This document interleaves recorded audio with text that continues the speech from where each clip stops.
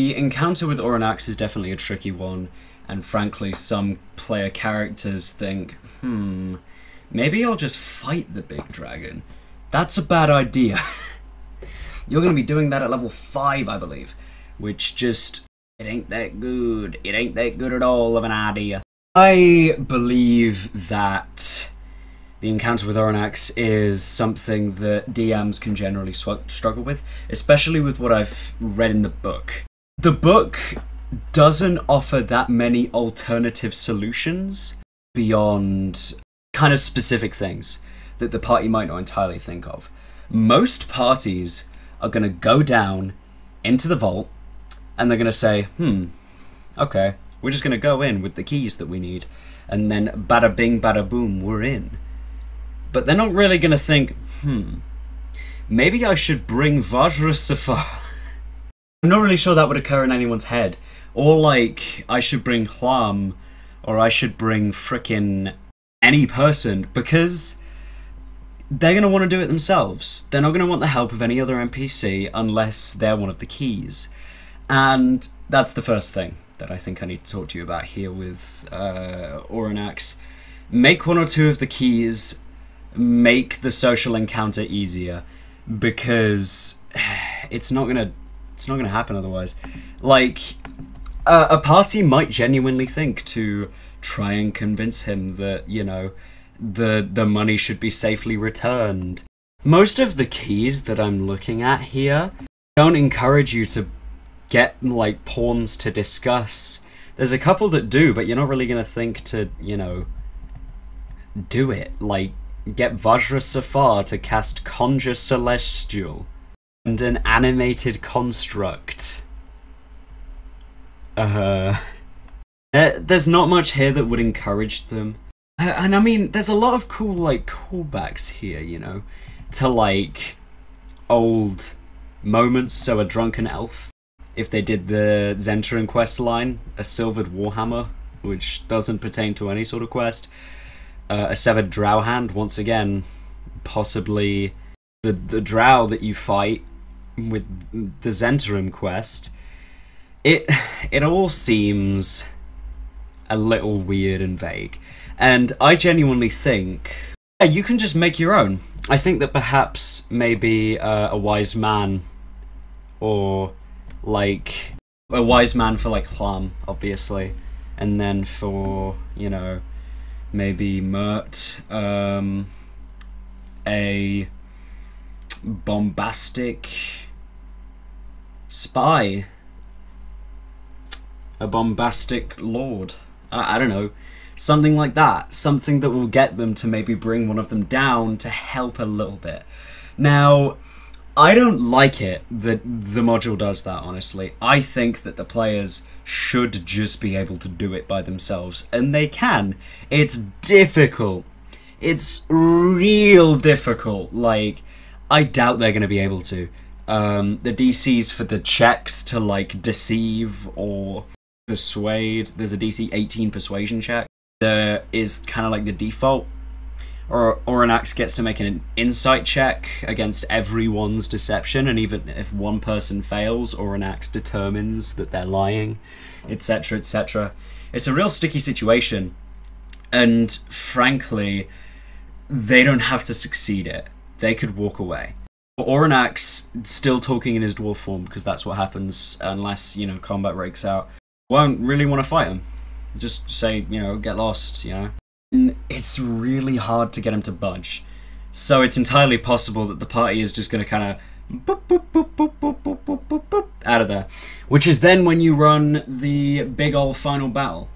Aurinax is, again, it's a really sticky situation because the players are going to want to win, right? They're going to get in a situation and they've put themselves in it. They think this dwarf man is the final boss. You know, that's the mentality you think. You've gone through this little dungeon, this little final dungeon, you fought a black pudding or something, and boom, now you're in the boss room. It looks like a boss room, it looks like it could be a boss room, with all the money in it as well, but, you know, It's set up to feel like a boss fight so that, you know, their expectations are shattered and they instead have a different encounter to go through, which I think is cool. It's a more persuasive way of going about it. Just really difficult to get into budge. I think that maybe you should add a few more pawns for the party to place. Perhaps giving them some level of evidence that funds were embezzled.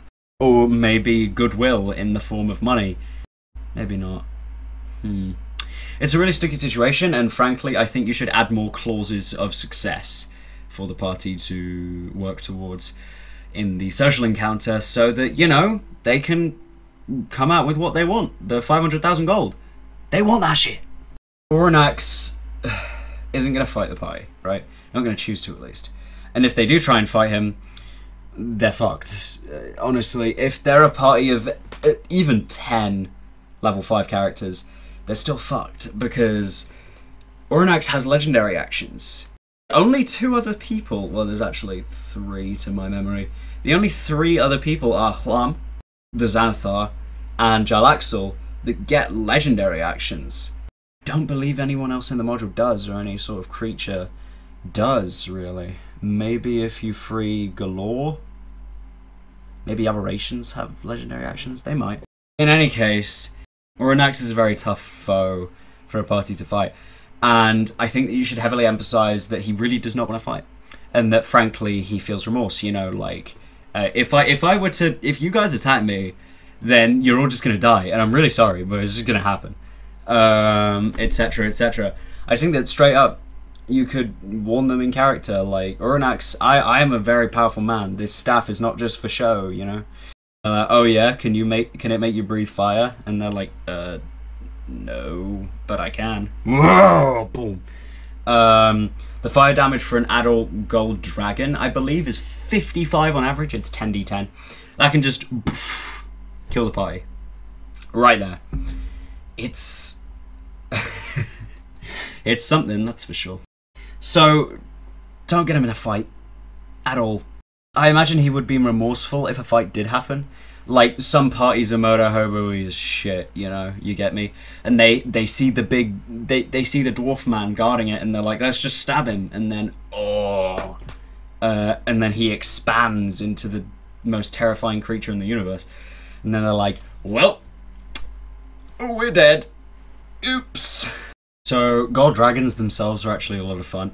Frankly, when I was first starting out on D&D, I didn't really think that the good dragons were useful, right?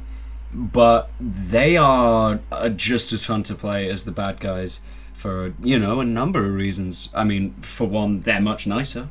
They want to help people and, you know, save the world, and they have moral values. They can offer more interesting encounters beyond, they swoop down from the skies and I mean, they could, because, you know, if you enter their territory and just kind of keep going even after they drop a few warning signs, maybe they're like, alright, get out. That sort of stuff. But they definitely have a lot of narrative value, and frankly, having a gold dragon to parlay with at the end of the campaign is a lot of fun. In the next video, I will talk about the final fight, where all of them will kind of, all of the factions and enemies and stuff will all get together and have a big old fight, you know?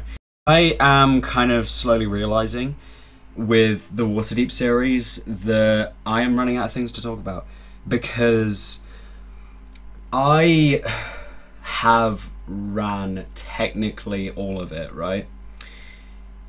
But I've only ever properly got through chapter 3. I never did chapter 4, at least not recently. I feel like I did, but extremely quickly rushed it, you know? And I'm not sure how much stuff I can keep saying. I definitely have some more ideas, so stuff like how to continue this campaign beyond 5th level if you don't just want to swap to another module.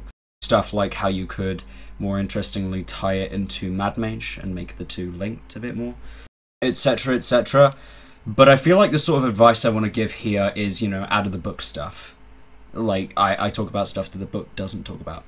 But with chapters 3 to 4, there ain't much I can really say. I've technically gone over chapters 5 to 8, and people have recommended for our 1,000 sub special I do a tour of Waterdeep as Volo. That could be fun as hell.